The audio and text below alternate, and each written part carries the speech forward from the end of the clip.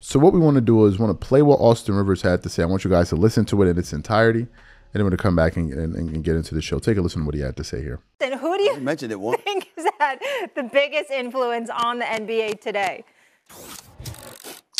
If we're talking about today, then Stephen Curry has to be that person. If we're talking historically, it starts and ends with Michael Jordan. I think we're quick to just forget about what he's done for the game. It was interesting to hear LeBron on that podcast with JJ talk about most influential and not name MJ, considering, you know, this guy still outsells anybody today in sneaker sales for a reason.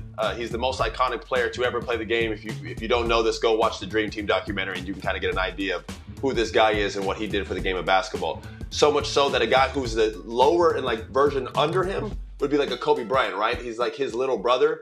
That's a guy who influenced the game. When I look at Devin Booker, he has Be Legendary tattooed on him. I see Jason Tatum have a Kobe Bryant Mamba tattoo on him. We talk about Mamba mentality almost every week. These are guys who changed the game. A lot of two guards emulate their game. Every good two guard we get in the NBA, we compare them to who? Kobe Bryant. He reminds me of Michael Jordan, of this, and that. That's who we compare Ant to, right? These are the guys who also pioneered the game and changed the game and had a huge influence. Now, we talk Stephen Curry. That's an impact on game in terms of playing style, three-pointers being shot. He's the greatest shooter of all time. He and Iverson are guys who are 6 foot, 6'2", if we're being generous. They're very obtainable to the eye. People look at those guys and say, man, I think I could do that. I think I could be that. If they could do it, I can do it. When you look at LeBron James and you look at Michael, these guys are 6'6", 6'7", freak of nature athletes, although Iverson was a freak athlete within himself, so I'm doing him a disservice there. But still, these guys, from a height standpoint, I think people saw that they could, you know, do these things. I mean, Stephen A., I think you'd probably have to agree with me. I know you're a Michael guy, but him and Kobe, for me, are guys who are left out. Specifically Kobe, people always leave him out the mix. We always jump to AI because of his culture and him wearing the clothes he wears, and now we see Shea and Westbrook and all these guys do that. By the way, Adam Silver's name should be thrown in there because if David Stern, God bless his soul, was still around, we'd probably be still wearing suits to the game. I'm not even kidding. So there's a lot that goes to why we're at where we're at now. A lot of names in that hat. But playing style, culture are two different things. You know, Iverson's more of a culture icon. Stephen Curry changed the way teams play. It's a copycat league. First, there was no room for bigs. Now suddenly we're seeing bigs. I watched the game the other night. I think it was the Cavs versus the Bulls. There was 4 centers on the court. So, you know, now that the Nuggets are winning, now we're seeing teams put an emphasis on getting centers again. It's always going to be a copycat league, up and down. We were in an era where people were shooting too many threes. We got too many guys thinking they're Stephen Curry and they're not. There's only one of those. So, you know, he's definitely had an impact on the game. He's definitely up there on that list. I like LeBron throwing Steph on that list, but leaving Jordan out and Kobe out for me doesn't make a lot of sense. Those two guys have to be in the mix. So you heard what he said. Listen, let me get into this here. Let me give you guys my thoughts on this one. You know, when I was discussing the most influential NBA players, I mentioned Jordan. I think I mentioned Curry. And I for damn sure mentioned Allen Iverson. We had produced a show about Allen Iverson years ago. But I didn't mention Kobe, and I'm a Kobe guy. But now that he's bringing up Kobe, listen, what he said about Kobe Bryant, I already knew. But I didn't want to be a homer. Like, oh, he's my favorite player, so I'm just going to say him anyway. No. I thought that there were other players that deserved a lot of credit and maybe more in this particular instance. But now that we're talking about Kobe, let's talk about Kobe Bryant's impact. I think Kobe's impact, it's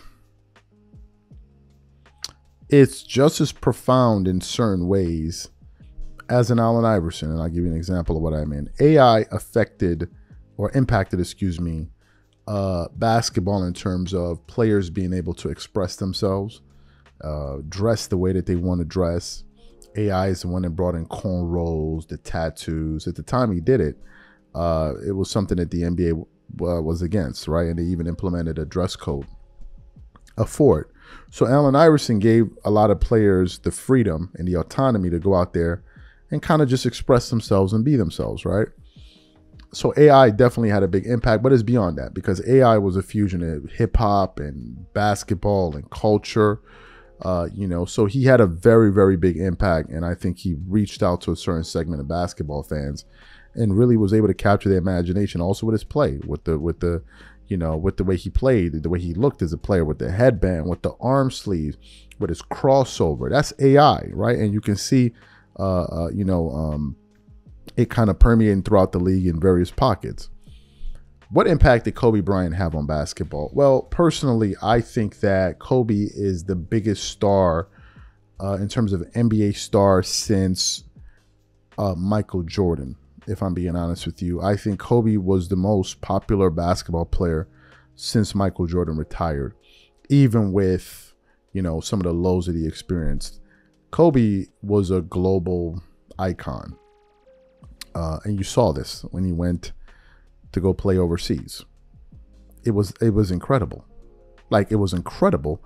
And a lot of the USA players said that. They were like, they thought they were famous until they went overseas with Kobe Bryant. And then they found out.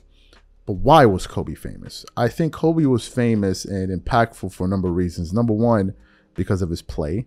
It's very influential for that. A lot of guys wanted to emulate his game, as you heard Austin Rivers point out. Another thing Kobe was, popular for was his mentality and his approach to his work. Kobe was known as a hard worker, and he, that's where the infamous or famous or infamous, whatever, blackout sessions would come out, where Kobe Bryant was arguably the hardest working NBA player ever, right? And a lot of people learned how to improve their work ethic by being around him. The fact of the matter is LeBron, D. Wade, Carmelo Anthony were all good players when they came into the NBA. But when they got with Kobe during the summer, when they were prepping for the Olympics, they really saw the difference between where they were and where they needed to be, and that was Kobe. He was the bar, and they realized we're nowhere near on the level of this guy in terms of his work ethic. And the moment they got around Kobe, all of their work ethic changed. So Kobe influenced a lot of players to be hard workers. Another aspect, and I think his biggest message, is the Mamba mentality. And this is what I think puts him above all of these guys, with the exception of Jordan. Of course, you have Curry with the way that the game is played, but I'm talking about Kobe for a second. The Mamba mentality is something that you can participate in without being an NBA player. So he was able to affect people beyond sports.